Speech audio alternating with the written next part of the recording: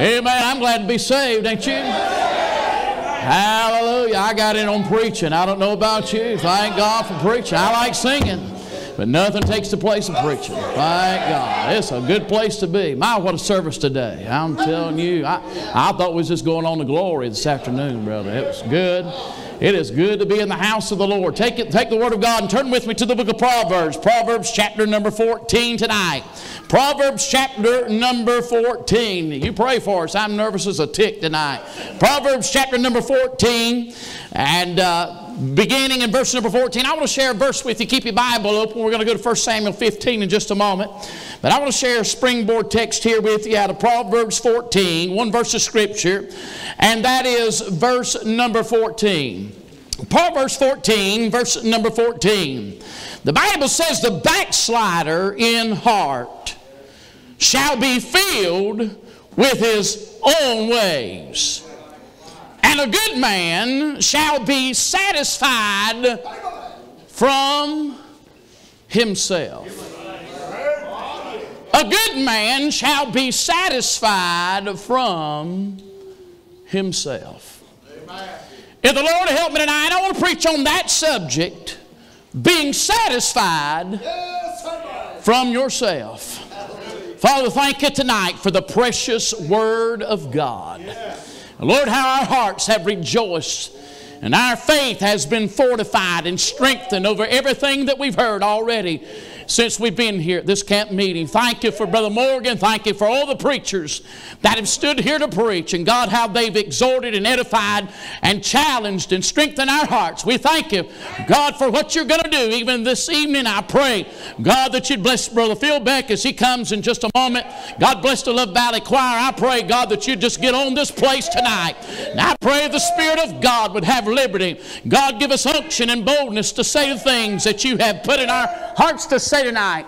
God, we realize tonight, Lord, when you gave us this message just a couple of weeks ago, God, you birthed it in our heart. And Lord, let us know that it was for this meeting. And I thank you, God, that you are sovereign God who knows the needs of mankind. And Lord, no doubt my heart was heavy. And God, there's someone here tonight, God, who may be making decisions in their life that's going to destroy their entire marriage, their future, their children. Lord, there's a man standing in this place tonight that's been entertaining ideas of running around on his wife. Lord, there may be a woman here tonight that's been fantasizing about what it would be like to have a better husband. Lord, there may be a young person or a teenager here tonight, God, that's been waiting to the day they turn 18 years of age to get out from under mama and daddy's thumb, to be able to do some things that's been in their hearts to do for quite some time. And I pray tonight, God, that you would protect them from themselves. Lord, we ask it in Jesus' name. We'll give you all the glory for it. God's people said, amen. You can be seated.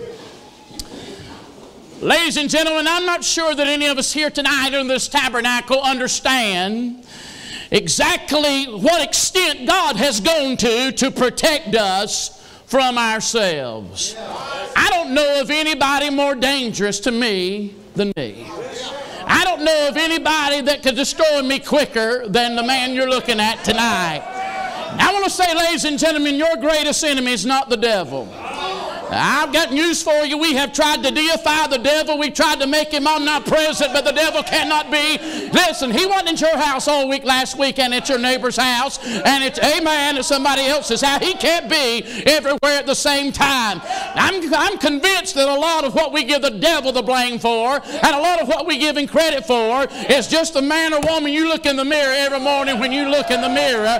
If we'd be real honest about it, the devil don't have to spend a lot of time at my house, and he don't have to spend a lot of time at your house. As long as we are there, we're doing a good enough job that the devil don't have to do a lot to try to hinder us and trip us up. But I want you to notice something about this text tonight in the book of Proverbs. A very interesting verse of Scripture about a backslider. Now I want you to notice something about this backslider. He's not out at the bar. He's not at the tavern. Oh, she's not out committing fornication and adultery. But notice where this backslider is. This backslider may be sitting sitting under this tabernacle tonight. He may be sitting in church. He's not backslidden in his actions. He's backslidden in his heart. The Bible says that the backslider in heart shall be filled with his own ways. Now I want you to notice, ladies and gentlemen, that the Bible says that a backslider is not satisfied. Listen to me. He is not satisfied with his own ways. The Bible says that a good man shall be satisfied from his own ways,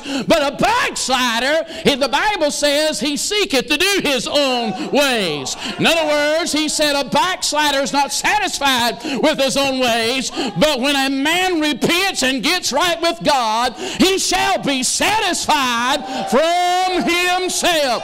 He said a backslider. By the way, let me say something about your own way.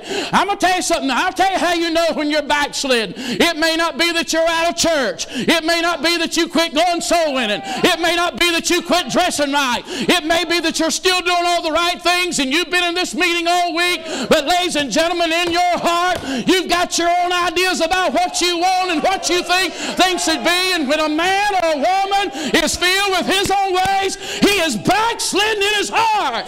And I'm going to tell you something tonight. Listen to me. I'm going to tell you something. When you get your way, you are backslidden. I'll tell you how I know when I'm backslidden or not. I want my way. When the Bible says a backslider in heart's filled with his own ways, and your ways are not God's ways, and then you'll never be more backslidden in your heart than when you get your way. But notice what the Bible says. He's not satisfied with that. A good man is satisfied from himself. But a backslider wants what he wants. Jesus said this. I understand salvation's a free gift tonight, but there are requirements for discipleship, and there are decisions that we must make. And Jesus said, if any man follow after me, let him deny himself and take up his cross and follow me. The number one requirement to follow Jesus Christ is to deny what you want, to deny yourself. I'm going to tell you something, brother. I'm going to tell you why our churches are in a mess tonight, because everybody wants it their way. Oh, there's a man over here that's upset because he's not getting his way, and she's upset because she's not getting her way. And let's just be honest, she may be faithful to church, she may sing in the choir, but she's backslidden in her heart.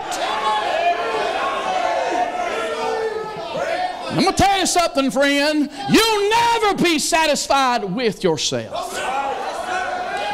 You'll never get enough money that you're satisfied. You'll never get what you want and say, okay, now I'm satisfied. You'll never get, amen. I'm going to tell you something. You start seeking what you want, you will never be satisfied. When you want your way, when you get your way, you won't be happy and you won't be satisfied. A backslider is filled with his own ways and he's still not happy. He's still not happy. Still not satisfied. But notice what verse 14 says.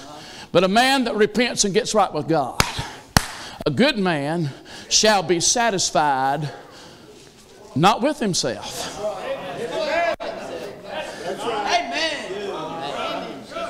I'll tell you something, I'm never satisfied with myself.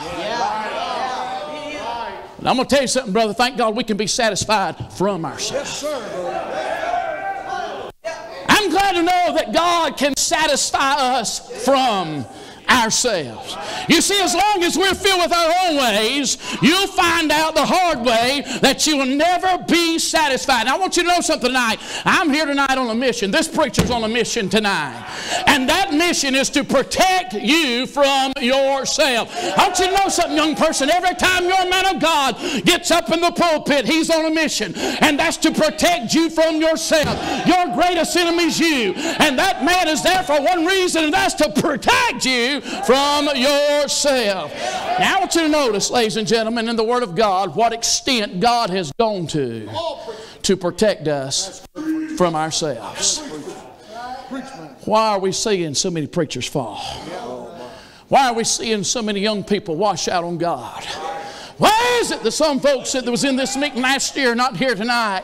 Why is it that men we look up to and respect and good families in the churches are washing out on God? I'm going to tell you why. Because this thing called self is destroying us. I'm talking about the flesh. I want you to turn with me to 1 Samuel chapter number 15. In 1 Samuel 15, we find a story I'm sure you're familiar with. And here is where, you know the story where Saul is the king of Israel. And God tells Saul through the prophet Samuel, I want you to go down to Amalek. And I want you to kill everything that moves, everything that breathes. I want you to kill every man. I want you to kill every woman. I want you to kill every boy. I want you to kill every girl. I want you to kill every infant. I want you to kill every suckling. I want you to kill every ox. I want you to kill every ass. He said, if it has breath, I want it dead. Why did God speak with such severity about the Amalekites? Now, those of you that are familiar with the scriptures, you know who Amalek is. Amalek is the grandson of a man by the name of Esau. Esau in the Bible is a type of the flesh. Esau was a twin. You know there's two of you if you're saved tonight. Your greatest battle and your greatest struggle is not with the devil. Your greatest struggle is with your twin. And I'm going to tell you something about your twin called Esau. Amen. You listen good. He's the firstborn.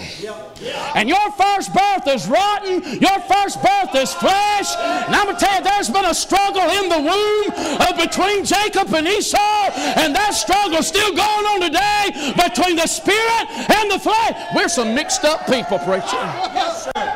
When you got saved, amen, you found out real quick that you're not the only you. I mean, brother, you're talking about personality conflicts. You're talking about split personalities. Amen. I mean, you make up your mind you're going to go for God. You're going to do something for God. You've got to, amen, you've got to settle, man, I'm going to do this for God. And you'll be walking in victory one minute, shouting the victory. Hey, it feels good to be at camp meeting, but I'm telling you something. Monday's coming, friend, and Tuesday's coming. And some of us that are sitting here tonight shouting will be pouting when old Esau or Amalek rises up their head on you out of nowhere. You say, well, you have to talk to yourself. You have conversations with you. Where'd that come from? What in the world was I thinking that for? And there's a battle between the flesh and the spirit. But I want you to notice, ladies and gentlemen, that God has told us how to protect us from us. God has shown us in His Word, Brother Louder, how we can be protected from ourselves. Not just be protected, but to be satisfied from ourselves. I want you to see something with me in the Word of God. I want you to notice that God here in our text is trying to protect Saul from the Amalekites, a picture of the flesh. He's trying to protect him from the flesh. And notice what he says in verse number 2. Thus saith the Lord of hosts, God said, I remember that which Amalek did to Israel, how he laid wait for him in the way when he came up from Egypt. I preached a message one time on that phrase, in the way. What keeps getting in the way?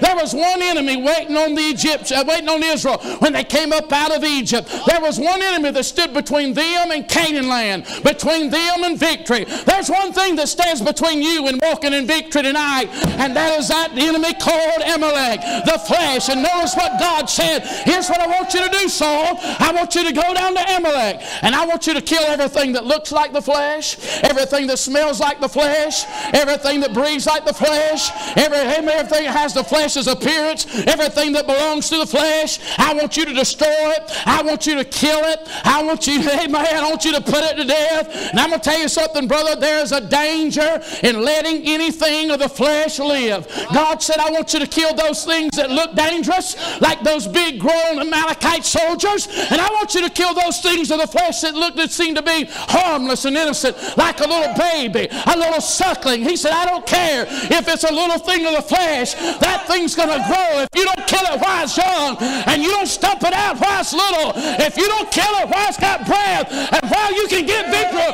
one day that little baby Amalekite's going to grow up on you.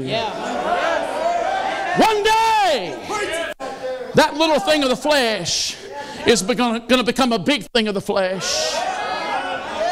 And so notice, ladies and gentlemen, there's a great danger in letting in. You know what God commands us to do, preacher? God commands us to kill anything.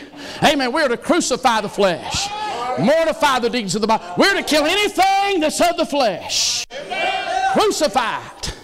If we let it live, Saul found out the hard way. Saul found out the hard way, ladies and gentlemen, that the very thing Saul let live is the very thing that took his life and the very thing that took his crown. You know who it was? Coming up to David with Saul's crown, it was the flesh. If you don't, listen to me, if you don't deal with the flesh will deal with you. I want you to notice, ladies and gentlemen, notice the things that God had given Saul to protect him from himself. First of all, look in verse number 2. God gave, listen to me, Saul had a message from God to protect him from the flesh. He said in verse 2, thus saith the Lord of hosts, I remember that which Amalek did to Israel, how he laid wait for him in the way when he came up from Egypt. And look at this, now go and smite Amalek and utterly destroy all that they have, and spare them not, but slay both man and woman and infant and suckling, ox and sheep, camel and ass. I want you to notice God gave Saul a message, and this was the message. God said, I want you to destroy everything in your life that pertains to Amalek. Everything of the flesh, I want you to kill it. I want you to crucify it. I want you to cut it down. I want you to stifle it out. I want you to drive it back. I want you to stomp on it. I want you to beat it out. Why? Because God said the very thing that you let get by, and the very thing you let go, and the very thing you seem to be harmless in your life will be the very thing that takes your spiritual life. God gave Saul a message to protect him from himself. But number 2, God gave Saul a man to protect him from himself. Not only did he have a message from God, but he had a man of God. The Bible tells, notice the Bible says that God sent a man by the name of Samuel. Yes, sir, preacher. And Samuel is the one that God sent to protect Saul from the Amalekites that would one day take his life. I'm going to tell you something, friend. Let me tell you something, young person. God didn't put a preacher in your life to make your life miserable.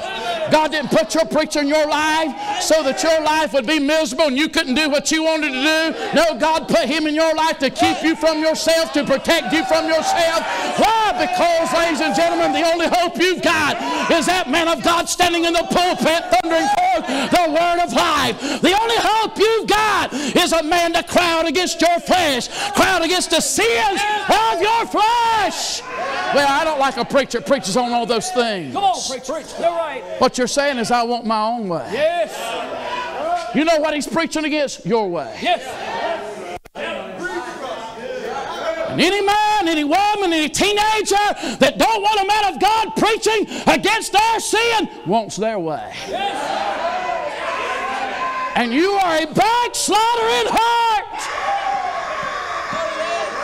I want you to notice a few things about this man that God sent Saul to protect him from the flesh. Number 1, God sent him a man that could spot the flesh when he saw it.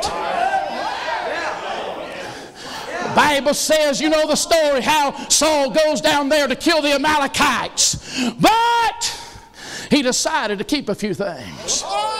He decided to keep Agag, the king of Amalek.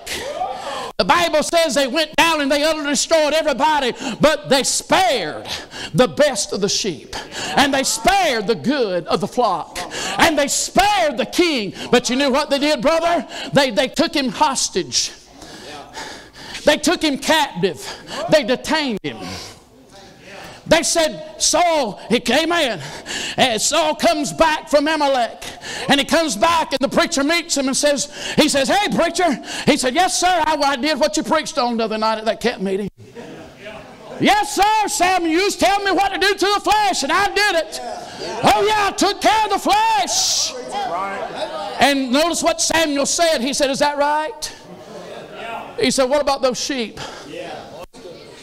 And those oxen. Let me ask you a question. How does Samuel know whose sheep and whose oxen that was? How did he know? know it wasn't some of the Jews' sheep? How did he know that wasn't some of the Jews' oxen? Because Samuel was a man of God that could spot the flesh when he saw it. I'm going to tell you something, young person. You ought to thank God every day He's given you a pastor that can spot the flesh. He can spot it when nobody else. Oh, they may think it's good. They may think it's spiritual. But your man of God gets up in the pulpit and cries out against it. And you're sitting there thinking, what's he talking about? Thank God for a man of God that can spot the flesh when he sees it. Amen. Cry out against it when he sees it. I'm going to tell you something. When God sends you a Samuel, amen, He can detect the flesh when He sees it. I'm a little bit worried about how much flesh has crept into our churches. I'm not talking about the Methodist church. I'm not talking about the Presbyterian church. I'm talking about our independent Baptist, fundamental Bible-believing, Bible-preaching churches. And we claim to be the cream of the crop. There's so much flesh under this tabernacle tonight. There's so much flesh in our churches tonight. And if we'd be honest, God, give us some men that'll spot the flesh and cry out against it. I'm a little bit bothered, Brother Phil Beck. I'm a little bit bothered at this younger generation in our churches that wants to be cool.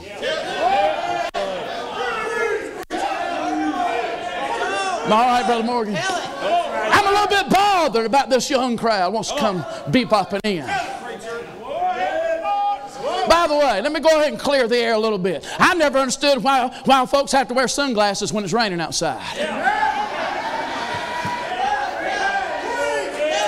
For the life of me, brother, I don't understand it. They're cool.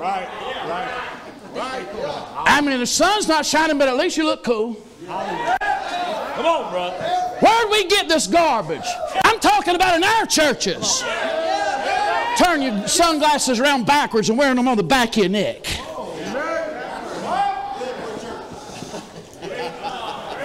Can't you imagine Samuel coming out?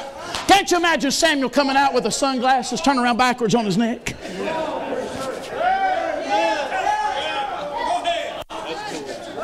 These young boys coming in our churches, brother, looks like they stuck their head in the toilet and flushed it, sprayed some mousse in and came to church.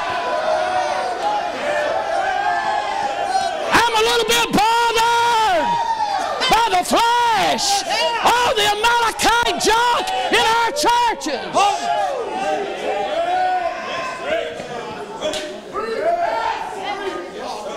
We set our kids down in front of the Amalekite shows.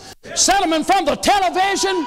Let them watch all the little Amalekites. Program them how to be good Amalekites. Flesh, flesh, flesh, flesh. Feed the Amalekite in them. Don't kill it, just feed the Amalekite in them.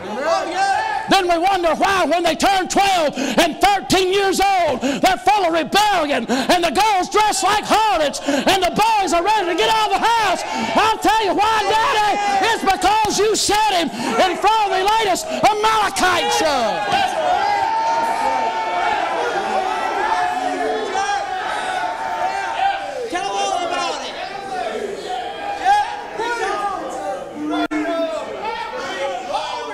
Listen, I wouldn't give a pinch of snuff in a whirlwind for some little sissy preacher that's there just to make you happy and pamper you. But God, give us some men of God who will stand up and cry out against my sin, cry out against my wife's sin, cry out against my kids' sin. We need Amalek to die.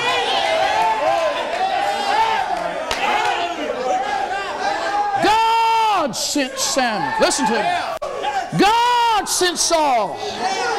A man that knew, amen, that knew the side of the flesh. But God sent Samuel, listen to me, God sent Saul a man who could distinguish the sound of the flesh.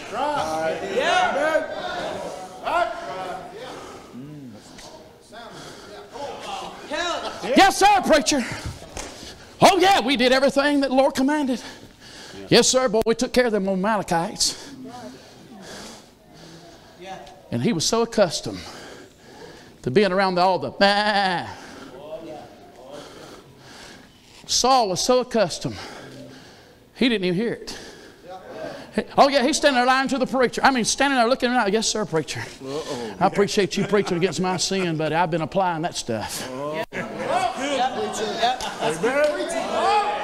The whole time he's lying to the preacher. The flesh is echoing all around him. God was trying to protect the man from the flesh. God sent him a message. God sent him a man. And God sent a man that could spot the flesh. He could detect the sound of the flesh. I could preach all night right there. God give us a generation of preachers that have enough spiritual discernment to know the flesh when you hear it. Yes, that's right. I'll tell you something, young person. When your pastor says you don't need to be listening to that, you should never say, well, what's wrong with it, preacher?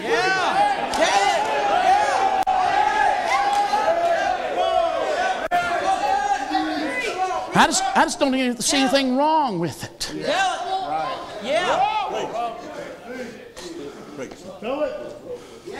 You can't even determine the sound That's right, brother. of the flesh. Right. Tell you what, Samuel knew the flesh when he heard it. He knew the flesh when he saw it. Well, preacher, I don't see anything wrong with what I'm wearing.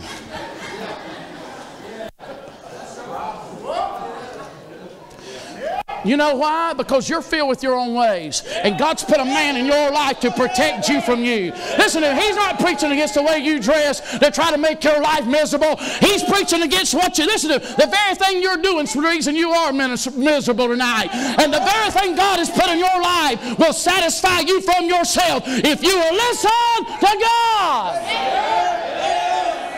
But you'll never be satisfied listening to it. You'll never be satisfied wearing it. You'll never be satisfied going there, doing that. Well, what's wrong with him? He's my boyfriend. He's a punk. That's what's wrong with him. He's a little Amalekite punk. And young lady, God's put a man of God in your life to protect you from him. He's flesh. He's flesh.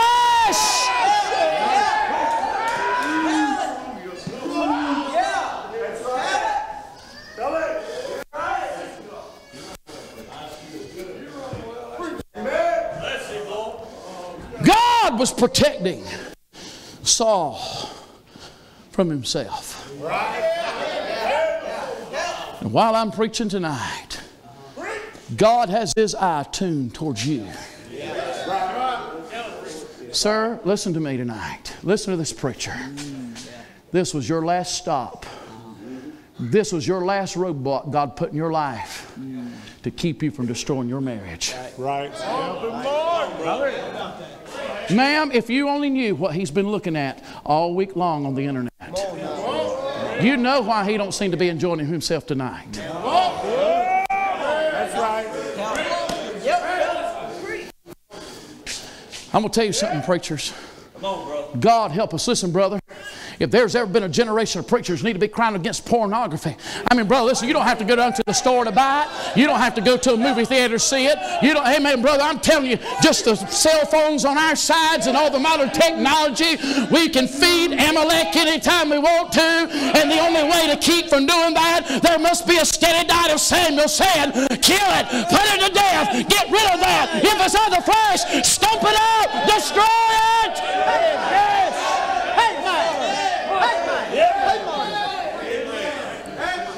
Only why I preach against all those things. Because they're Amalekite things, that's why he's preaching against them.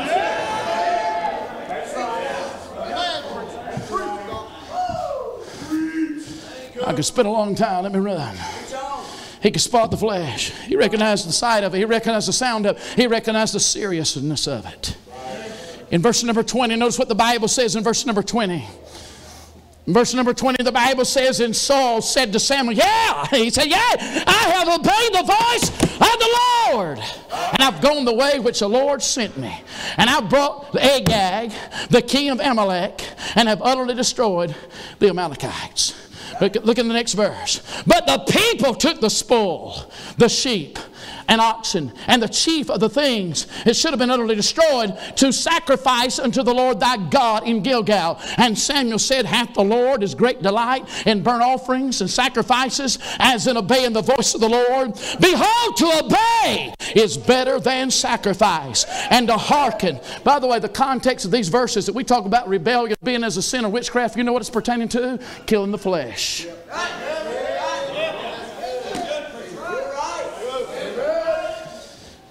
Samuel said, you don't understand the seriousness of this thing called the flesh.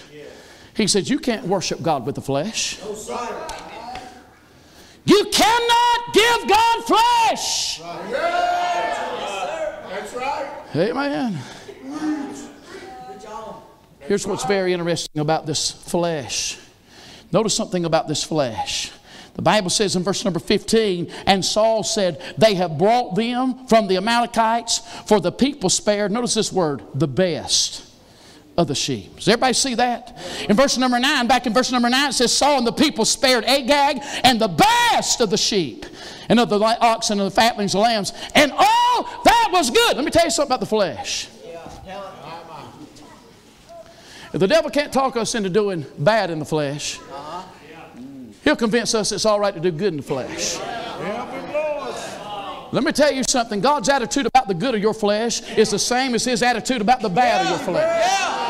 Oh, yeah.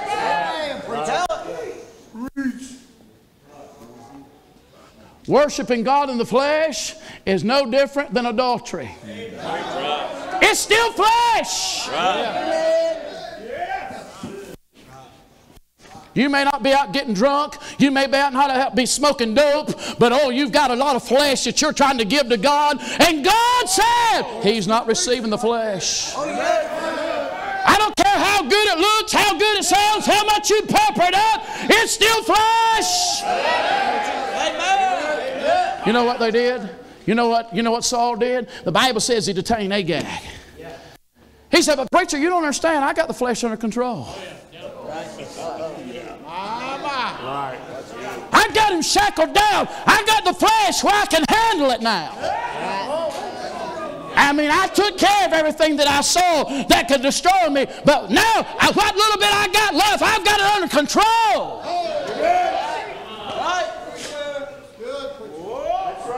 Some of you drug Agag into this camp meeting this week. You got him shackled down in your seat. You got him chained down real good, and you think, boy, because you've got him chained down and you hadn't had any flare-ups in a few weeks, then you're good to go. Amen. That's true. But I'm going to tell you something. You let him breathe and you let him live, and you're going to find a day that Agag is going to come back to haunt you. God didn't say to detain him. God never said get your flesh under control. God said kill it, crucify it, mortify it. It don't matter if it's a little toddler Amalekite.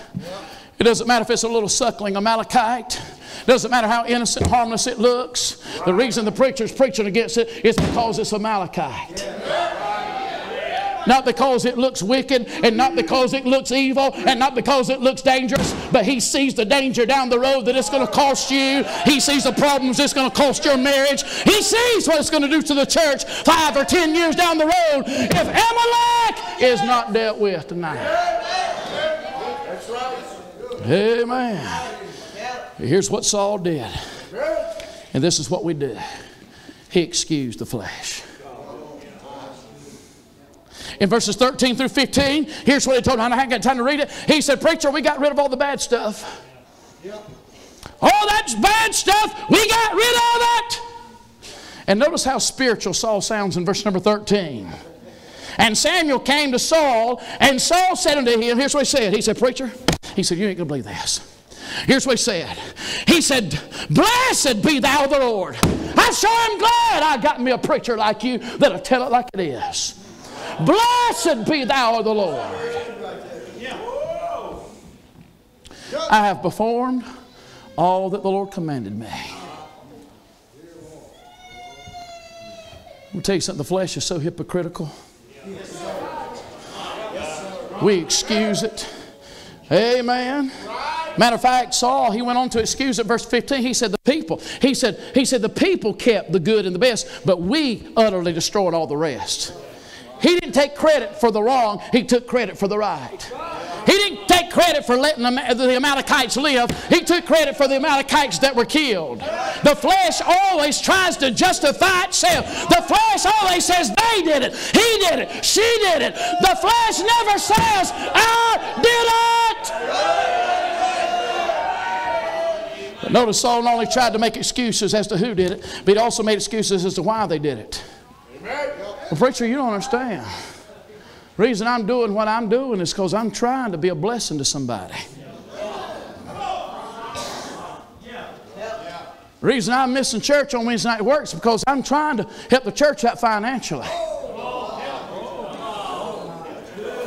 I'm trying to give to God. Oh, preacher, you don't understand. The reason we're kind of courting is because I think I can help him spiritually.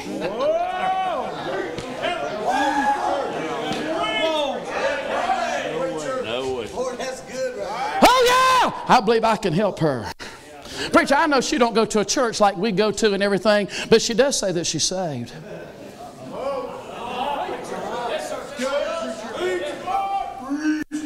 You talking about that same girl? That same girl that wants to be alone with you? Young man? You talking about the same girl that's been making those eyes at you? Amen.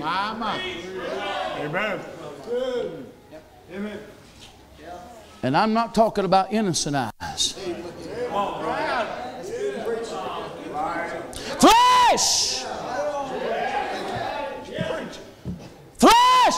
And I'm going to tell you something, the adults, we're about as bad as the... I'm going to tell you something, brother, I'm a little bit offended. I'm a little bit offended at how much overly friendliness there is between the opposite sexes in our churches.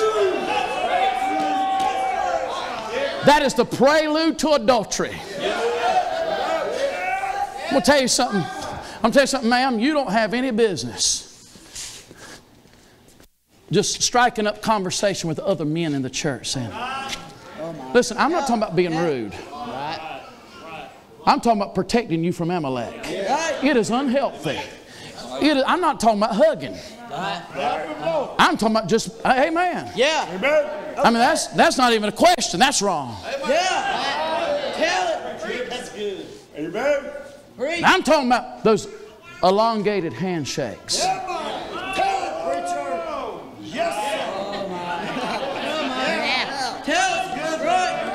And you're trying to pull your hand away.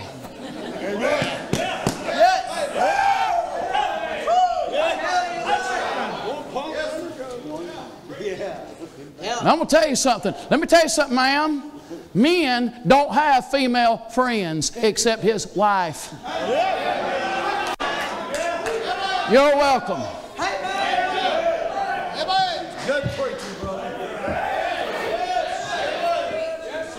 Do we have ladies in our church? Yes, sir, but they're not my buddies.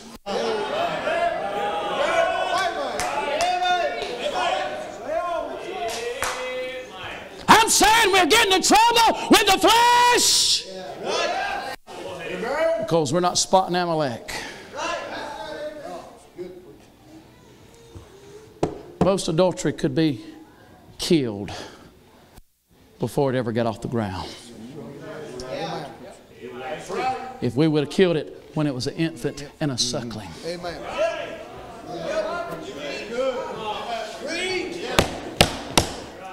I said, ma'am, listen to me. If you still want your husband 5 years from now, I hope you'll hear what this preacher's saying tonight. He has no business being friends with your friends.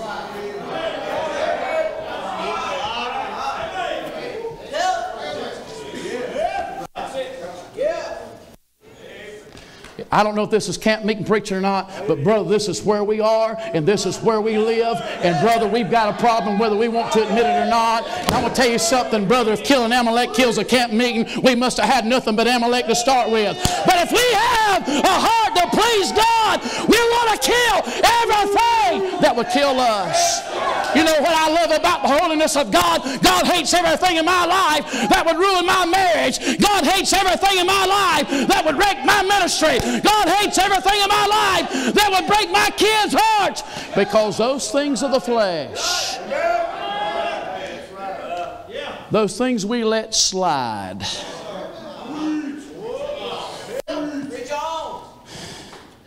we excuse it. Amen. Saul don't excuse it. I'm about done, preacher. I think I got 5 minutes. Saul don't excused it. He exaggerated it. If you don't believe it, I want you to see what he did. The Bible says in verse number 12, when Samuel rose early to meet Saul in the morning, it was told Samuel, saying, Saul came to Carmel. Yeah.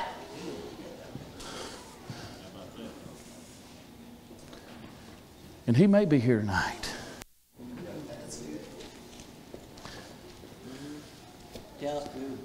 And God gave me this message. I preached it at our church on a Wednesday night, but God birthed it into my heart for this meeting. Amen. Amen, Lord. That's right. Thank you, God. Because God said Saul came to Carmel. Right. Yep. And the Bible says, and behold, he set him up a place. And has gone about and passed on and gone down to Gilgal. He's already come to Carmel and he's gone.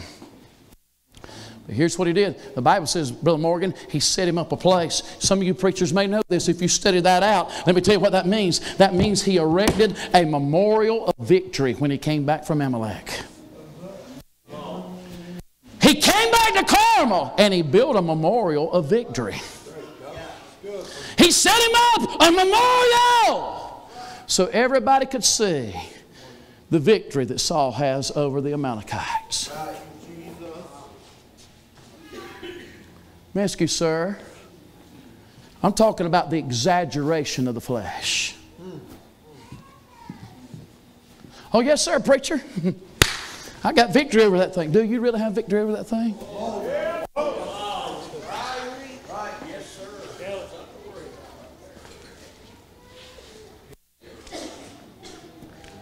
You've been shouting, you've been running, acting like you've got victory, knowing all along. Knowing all along, you've got Agag all chained up at your house. Yes, sir. Right. Knowing all along, you've been dragging him around with you while your wife wasn't around.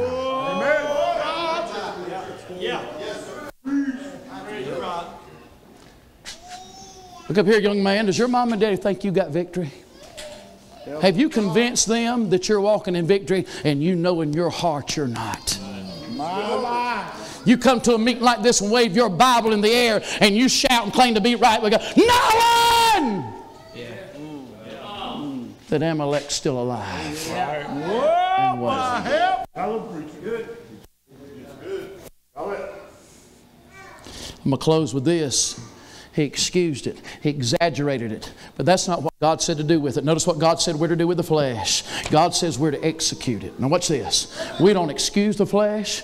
We don't exaggerate it and pretend like we've got victory. It will come back to haunt us. It came back to haunt Saul. But I want you to notice what God said we're to do with it. Look in verse number 32. The Bible says, then said Samuel, bring ye hither to me Agag, the king of the Amalekites. And Agag came unto him delicately. And Agag said, surely the bitterness of death is past. And Samuel said, as thy sword hath made women childless, so shall thy mother be childless among women. And Samuel hewed Agag in pieces before the Lord in Gilgal. Let me tell you what just happened right there for those of you that don't understand what Samuel just did. Amen. The preacher came and said, go get Agag. He said, Saul, I know you're saying you're walking in victory. And I know you said you've got victory. But I hear the sheep and I hear the oxen and I see, oh Agag, it may look like you you got Agag whipped down and you got him under control. But let me tell you, that's not how you deal with Agag. You don't chain him up.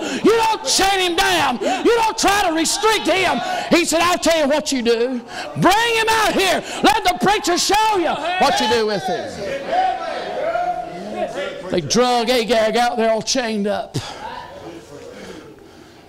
And here's what Samuel did. Samuel walked up to Agag, pulled Agag's sword out of his sheath. He said, you see this sword? It's made of many a mother's childless. He said, this day, this same sword is going to make your mama childless. What's this all? Here's how you deal with the flesh. You don't deal with the flesh chaining it up. You don't deal with the flesh trying to do better and get it under control. He said, you hit it and chop it into pieces. And the preacher cut loose. I mean, he blew everything out with the sword. He cut it into pieces, Brother Steve. I'm talking about guts was going this way, blood was going that way, his head rolled out that way, his leg rolled out that way. He got over there on his leg and started chopping it up. He got over there on his hand, started chopping it up, poked his eyeballs out, stabbed him through, cut him into pieces. When the preacher got done with the flesh, there's blood and guts everywhere. I don't like all that blood and guts preaching. Samuel did.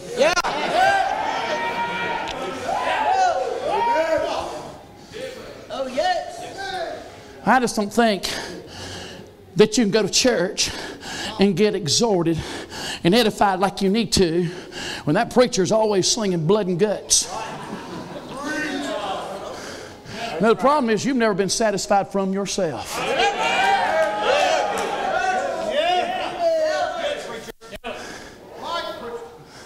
I wish I had time to preach it. I'm out of time. I'm done preaching.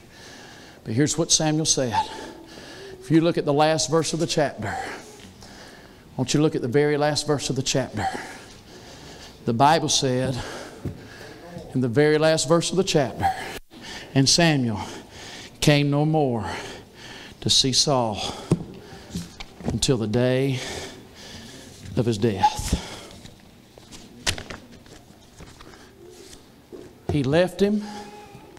Listen to me. The preacher left him to himself. Is that what you want tonight, sir? You want the preacher to leave you to yourself? Young lady, look up here at the preacher. Do you want me to leave you to yourself? You want your pastor to leave you to yourself? I wish Mom and Dad would leave me alone. You want them to leave you alone? What you're saying is you want God to leave you alone, because God put your parents there to protect you from you. I said God put your parents, God put the preacher, God put the message there to protect you from you. And the very thing that you're upset about is the fact that you're not getting your own way. But if you could ever reach the point that you understood that you will never be satisfied as long as Amalek's are breathing, as long as those little sucklings still have breath. Some of you don't understand why you don't have joy. You don't understand why you come to a meeting and everybody around you is getting blessed and you're trying to fake it. Yep. Right. You gotta fake it! Amen. You know why? Because you're not satisfied like they are. Right. Amen. Because there's a little baby Amalekite still breathing. And until you stifle out every breath it has, Amen. until you choke it down until it dies, Right. until you cut it up and hew it into pieces. Yes, God help. Right. Amen. That's right. Make not provision Right. Oh, God for the flesh to fulfill the lust thereof. Amen. Right. Well, preacher, I know I've been struggling with it. And I know the preacher said I need to get rid of it, but I got in victory of it, and I don't really struggle with it like I do anymore. You still got Facebook, sir? No. Amen. I'll tell you something, preachers. Listen. You do what you want to do, brother. I've got a cell phone, but I refuse to have internet on my cell phone without an accountability program on it. Listen, look at me. You know why? I don't trust me. I've got Covenant Eyes on my phone. I can't get apps. I can't do anything. I can't go online. And I'm not making it about me. Every man in our church is supposed to have it. Bless him, God. Let me tell you something, ma'am. If your husband still hadn't got it, since he's heard it from the pulpit, there's a reason why he don't want it. Amen. My wife can at any time see anywhere I've been on the internet. She knows, amen. She gets alerts on her phone. I can see where she goes on the internet. I know everywhere she's been on her phone. She knows everywhere I've been on my phone, or her home computer. I'm talking about dealing with Amalek, killing any lifeline to Amalek. You're right. Yeah. Killing the lifeline to Amalek. Because if it could still breathe, it might come back to haunt me. Preacher, I'm done.